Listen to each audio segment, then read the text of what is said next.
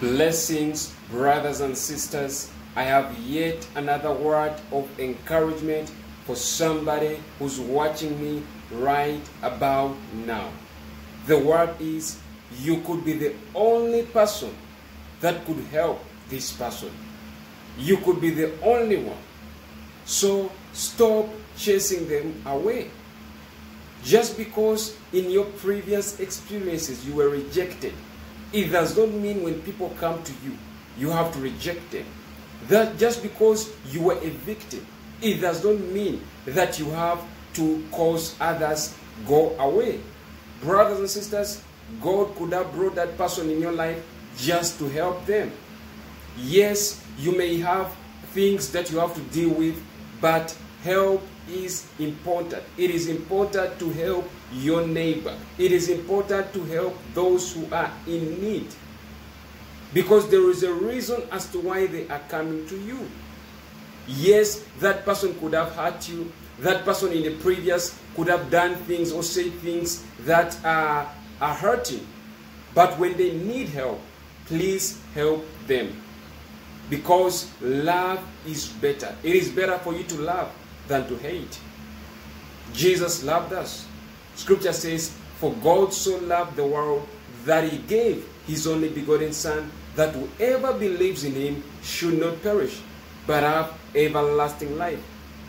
By you helping them, you are letting them know that Jesus cares about them.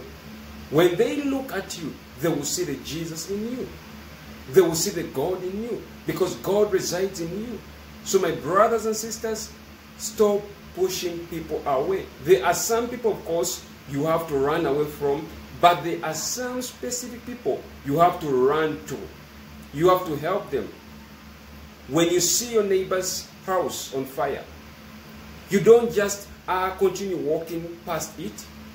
You stop and help that person. Some of you, the people that are staying around you, the people that are around you, their houses are on fire. And God has blessed you in that location as a fire brigade to help them. To help them get out of that house before they are dead.